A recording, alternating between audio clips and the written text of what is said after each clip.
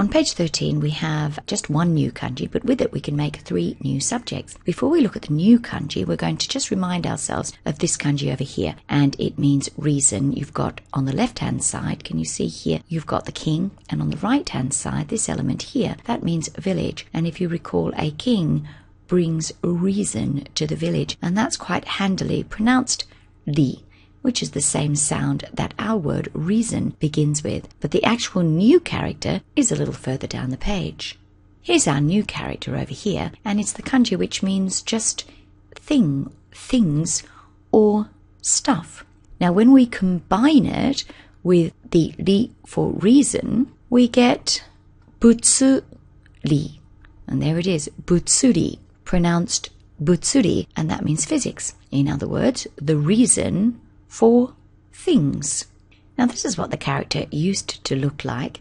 On the left hand side, in the old characters, it's a little hard to identify the left hand side, and sometimes it's swapped around, but have a look here and it's quite clear. This element here on the left hand side, can you see the key feature is those 2 great big horns? And 2,000 years ago the standardized version then also had those 2 great big horns. That left hand side actually means cow. If we have a look at the standardized modern form, you can see that left hand there has changed slightly. There's only 1 horn left, but you can still recognize that those 2 are the same. So you've got a cow on the left, which represents, well, just things. Now it's hard to actually go back into the minds of the ancient Chinese, but clearly cows, well, that was just represented things. Now on the right hand side, this is actually colourful streamers, and I think that's very clear. Look here again, colourful streamers. Let's have a look down here and we can see there's some colourful streamers and some streamers over there. Now again, colourful streamers, that indicates various different kinds of things. So lots of different kinds of things, lots of colours, and cows, put them together and that is your word for thing. It's not an intangible thing, so it's not an idea or it's not a system. It's a tangible thing. It's something that you can actually touch, like a table or a chair.